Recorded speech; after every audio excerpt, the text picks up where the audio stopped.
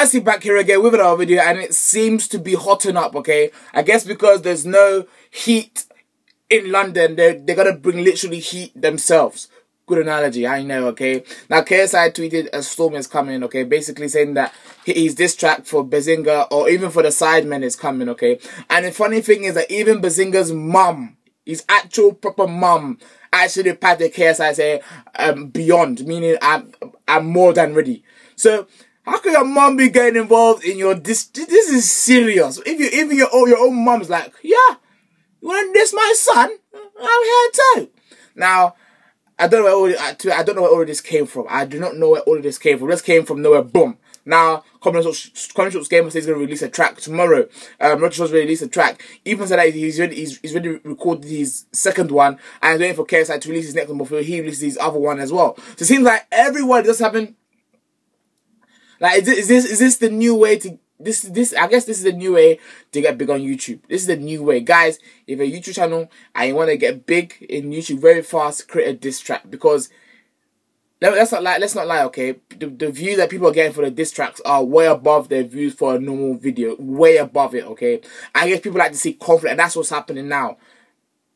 KSI says the storm's coming. I don't know if Rice will be on it as well. Bazinga said, yeah, bring it on. Bazinga's mom said, yeah, I am beyond ready. Roger Short also released a track saying, yeah, he cost the whole KSI's whole family. Comedy Shorts Gamer has a track coming out tomorrow. Comedy Shorts Gamer and Mini Minter had an argument on Twitter. Now, the argument that they had looked real, okay? That looked real, but is the whole beef real? Comedy Shorts Gamer says it's real. Even says it's real. Everyone, I don't know, bro. Everyone, I don't know. It can't be, man. I mean, I feel like if beef is real, proper real beef, okay, most of the time it won't be done over a track. It'll either be done through the DMs or through physically talking to the person, not fighting, physically talking to the person, get everything sorted out, a phone call. I think that's serious beef, okay? But for you to make a diss track, make this, make that, I mean, if you really hate someone, you won't make a song about them. You go to them physically and say, yo, I have a problem with you. Or over the phone, I have a problem with you. Or DM on Twitter, I have a problem with you. For it to go all over the internet, I don't know, you know, like, come on, like, I don't think it's real, but it's fun to see, and it's nice to see. And I guess we can see how far they try to go with their lyrics, okay? Vic stuff from the Sidemen is taking no sides. Toby Yusuf from the Sidemen is taking no sides. Mini Minter's taking no sides because KSI had a massive part in making Mini Minter. Okay, so Mini Minter can't even talk anyway. Okay, but it seems all mad. It's all mad. KSI can make a track just saying F the Sidemen. Okay. What's happening with YouTube now? You know, before they get to get big on YouTube, you need to do live things like interviewing people on the street. Now to get big on YouTube, you have to be doing pranks and stuff like that. But now, I guess the most modern way to get big on YouTube is making diss tracks.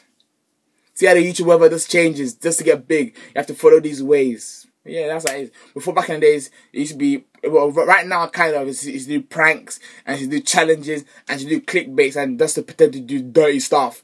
Prank gone wrong, prank gone sexual. That's what it is now. But I guess the new one we're traveling into now is diss tracks. Diss track to Ricegram, diss track to KSI, diss track to this person, diss track to this person. And to be honest, most of the diss tracks, yeah, maybe because I've been hearing proper artists, okay, but these diss tracks, their flow, let me not lie, Rich Shaw's one or Harry's one was the best, okay?